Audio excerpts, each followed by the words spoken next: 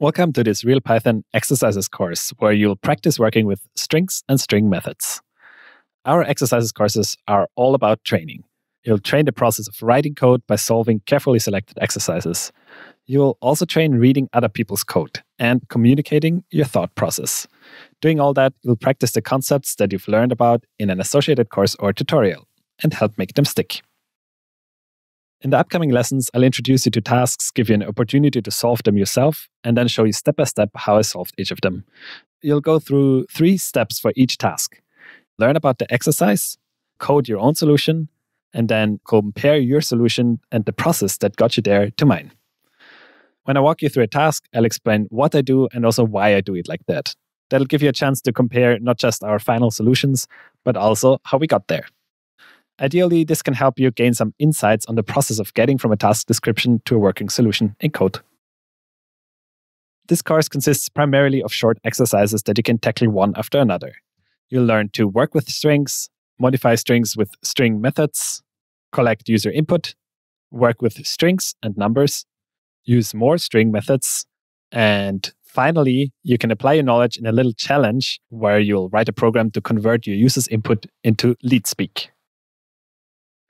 The idea for this exercises course is that you should have watched the Python Basics course on strings and string methods before starting this one. If you went through that course, then you're well equipped to solve the tasks that you're about to encounter. The concepts that you should have heard about and will practice are Python strings, string methods, user input collection, and type conversion. If you're already somewhat familiar with these concepts, but you want to fortify your knowledge with practical programming tasks, then this course is exactly right for you. Before you get started, there's another tiny bit of background for this course, which is that I'll use IDLE, the integrated development and learning environment that comes with Python.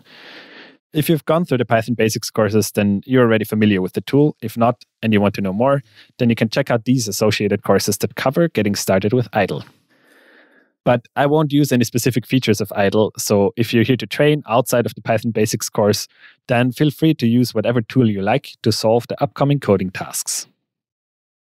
And that's all there is to say to get you set up. If you're ready to get started and do hands-on programming, then see you in the next lesson where you'll start with the first review exercise. Are you ready to get started? I didn't hear anything. Could you speak up, please? All right, that's better. Let's go. Here is your first exercise. What is a string? Very philosophical question, but we're going to go about it a little more practically. Your task is going to be to print 4 individual strings that fulfill certain conditions. First one is that there should be double quotation marks inside the string. The second one should have an apostrophe inside the string. The third one should have multiple lines with white space preserved. And the fourth one should be coded on multiple lines, but that it gets printed only on a single line.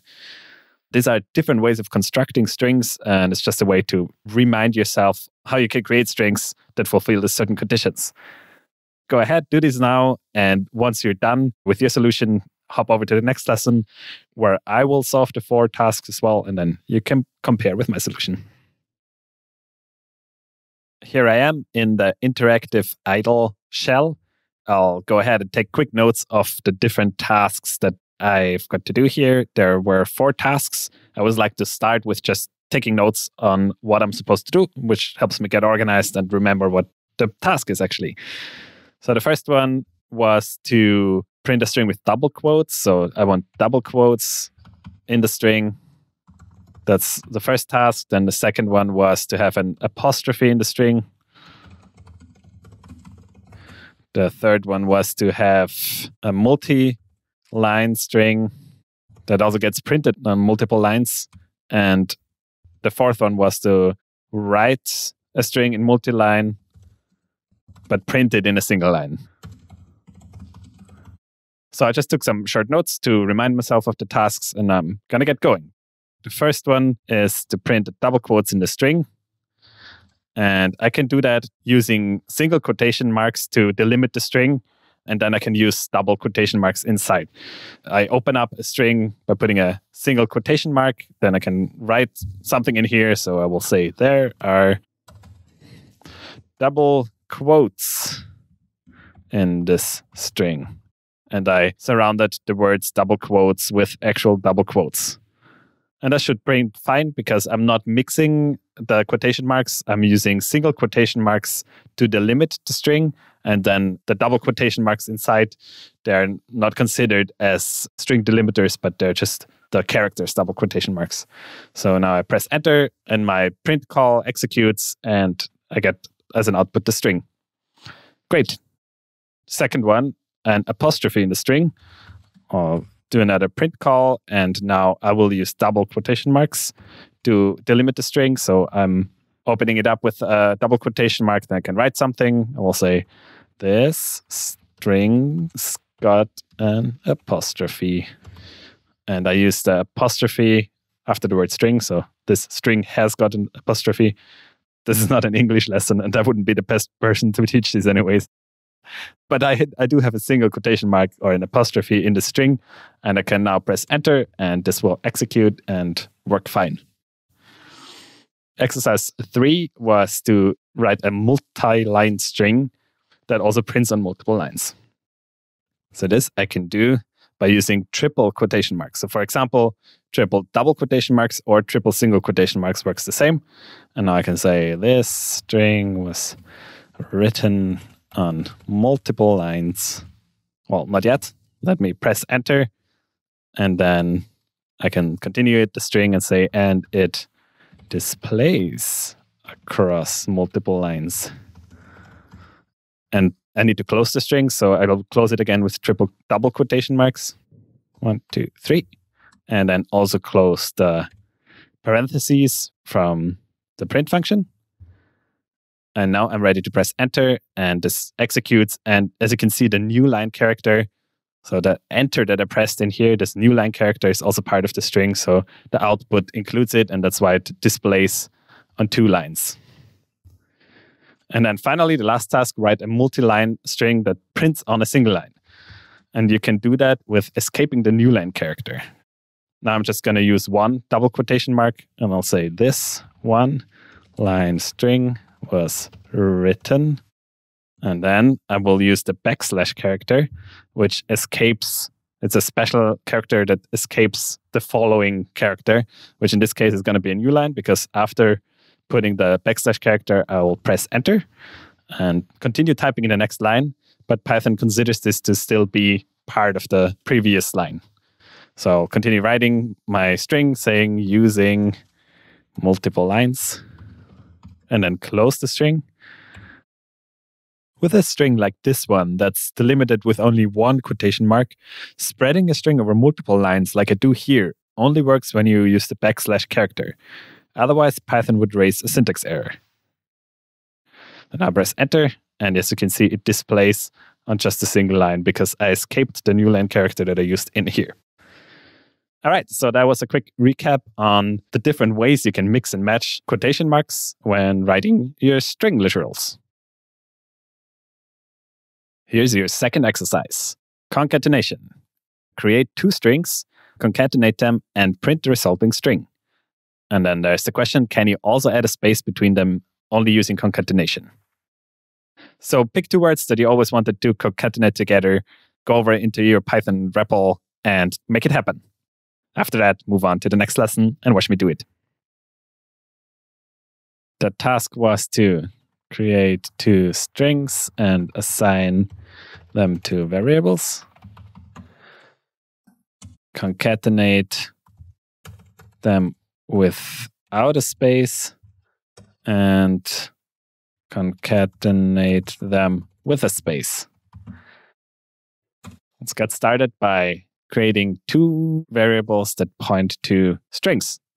I'll start with string underscore left, which I will point to a string called bat.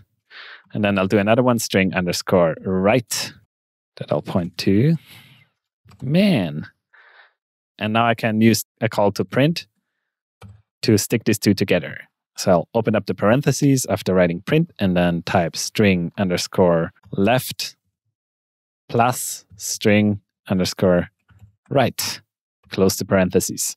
So as you can see here, I'm using the plus operator, which if you use it with strings, it concatenates them together. So it'll literally stick bat and man together without any space in between. I press enter to confirm. We get the string Batman stuck together. Now, the last task was to concatenate them with a space. So I will just copy my call to print and jump into the middle of this next to the plus operator. And here I'll add yet another string, just a white space character. So I'm opening up the quotes, putting a white space character, and then closing the quotes again. That's a perfectly valid string. It's just a string that only consists of one character, which is a space in that case. Again, I'm using plus operators left and right to stick these three strings together. So now when I press enter, I will get one string, bat, space, man, all in one. And that's the exercise. This exercise is about slicing a string.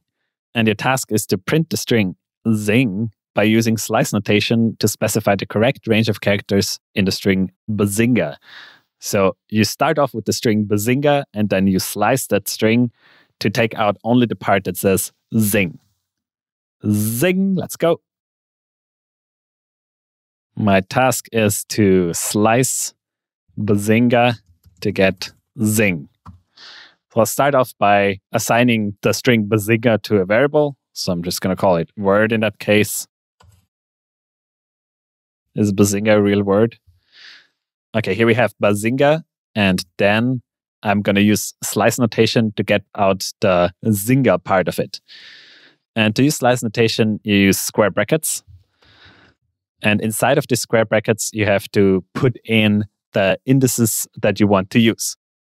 String indexing starts with 0. So B is at the index 0, A is at the index 1, and then we have Z at the index 2.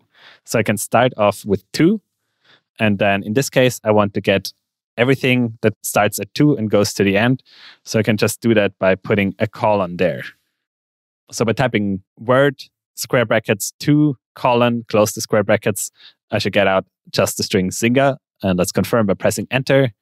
Here it is. I sliced out zinga from bazinga. But when I look at the task again, I actually shouldn't get zinga, but I should get the word zing.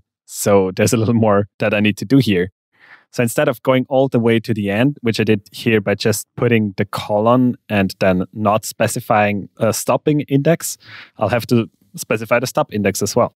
And that could be by saying word and again starting at 2 and then going up 2. So this was 2, then the I is 3, N is 4, and the G is 5, and then the A is 6. And you have to specify 1 plus the last character that you want to get. So I want to go to 6, which is the index of A, and that means that I'm going to get everything up to A. So 2 colon 6 should give me the actual string that I'm looking for, which is zing. There you go. However, if you have a longer string and you want to get everything up to maybe the final character, but not the final character, then counting like this can get quite hard. So instead, you can go backwards, and you can also count indices starting with a minus. So the first one is going to be -1, and then G is going to be -2, etc. So I can instead specify word starting from 2 and then going all the way up to -1, which is going to do the same as saying 2 up to 6 in this case. It's going to go from here up to, but not including the final character. So that's another way to just get zing. All right, and that's actually the task, getting zing. And now I've found 2 ways to get zing without the final character A.